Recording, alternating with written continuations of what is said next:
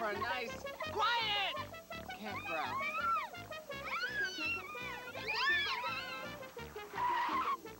So, hey, dude, which way to Heritage USA? Yeah, like I heard they got like a water park, water slides, everything, the whole bit. Gnarly, dude, so which way? Really?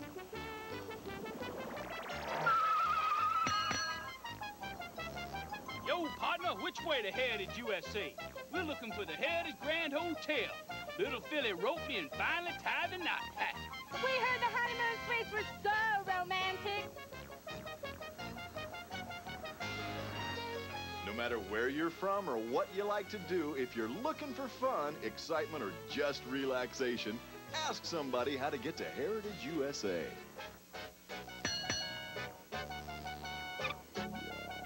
Heritage USA?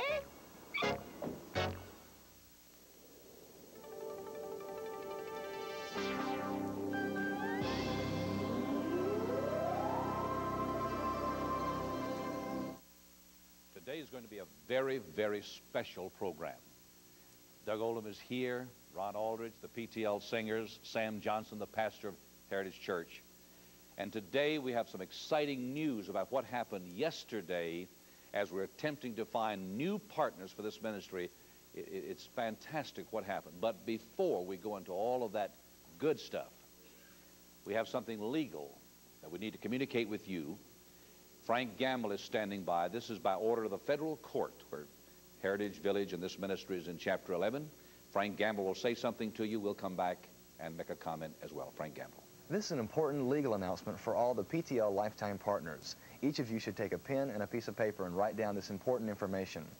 On July 6, 1987, Judge Rufus W. Reynolds ordered that this information be broadcast on the PTL program.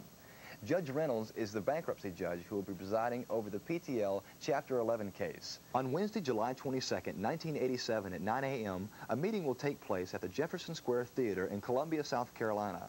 The Jefferson Square Theater is located at 1801 Main Street.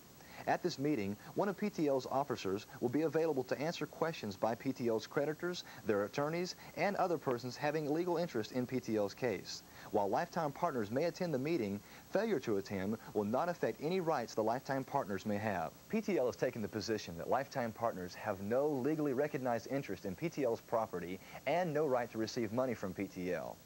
Any lifetime partner who wishes to make a claim against PTL must file an initial claim form on or before November 1st, 1987. The claim form should state the following.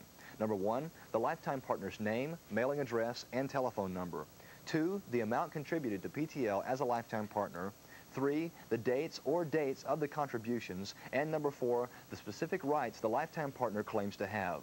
The form shall state that it relates to the PTL case number 87-01956, and it shall be signed by the lifetime partner under oath under penalty of perjury.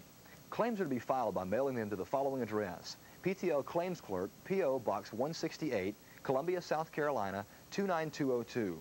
Claims must be received by November 1st, 1987. If you would like the court to send you a blank claim form, write the PTL Claims Clerk at the address on the screen and send a stamped self-addressed envelope.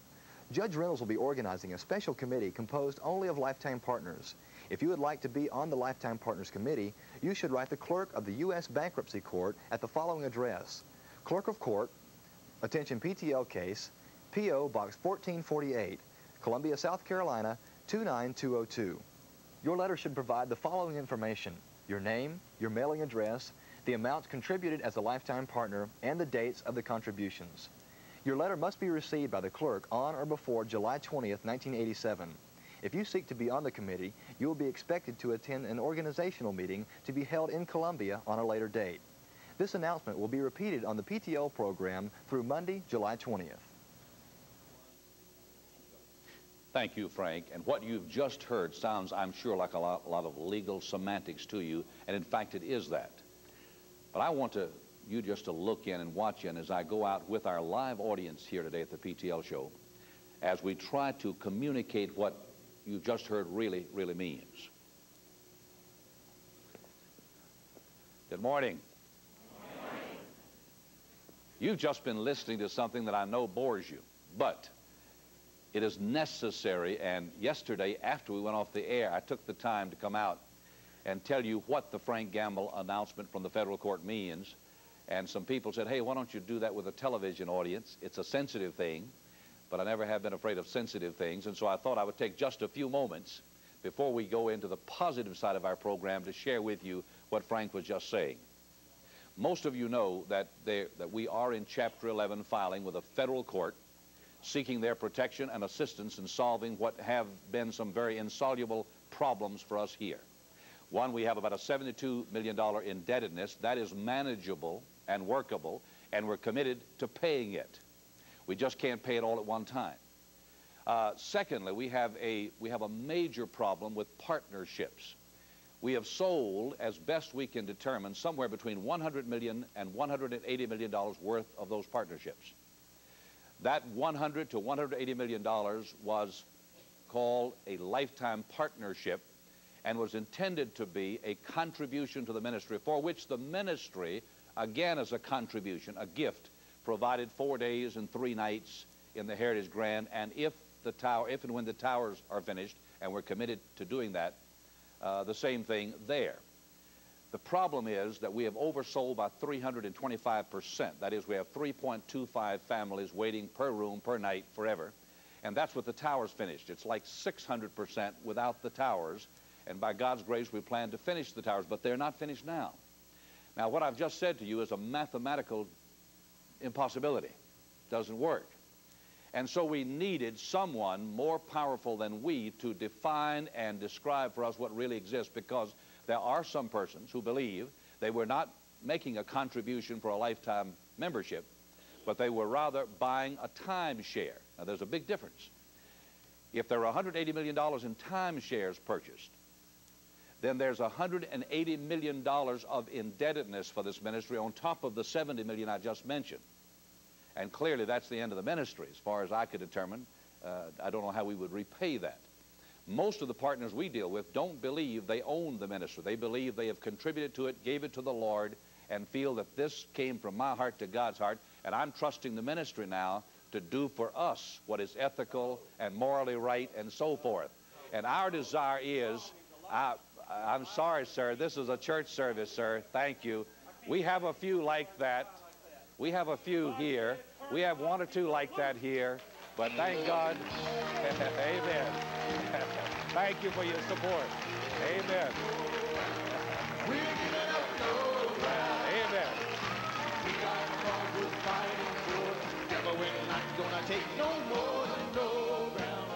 We're giving up no ground.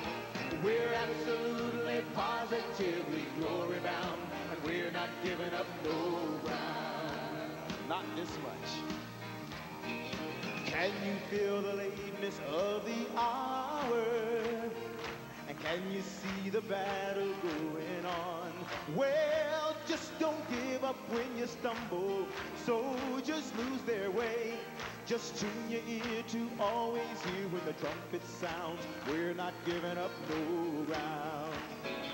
People all around us have opinions lately, offering advice they think is wise. But we know there's a difference in what's right from wrong, so hold tightly to the truth that you've already found. We're not giving up no ground. I said no. Sing it with me. We're giving up no ground.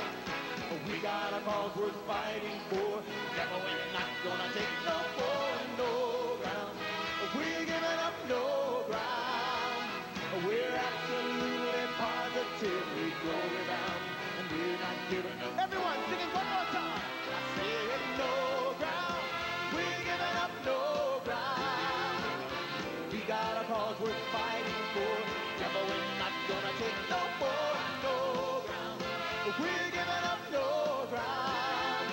We're absolutely positively glory bound, and we're not giving up no ground.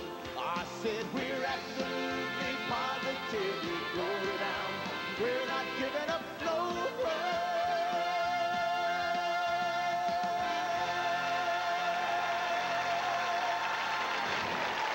Now, thank you. Now, Derek, God bless you.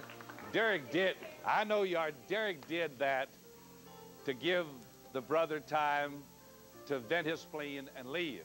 But let me say to all of you, most of the partners, and we've heard from most of them, believe they were giving to the Lord and believe that we're going to do what's right with them. Amen.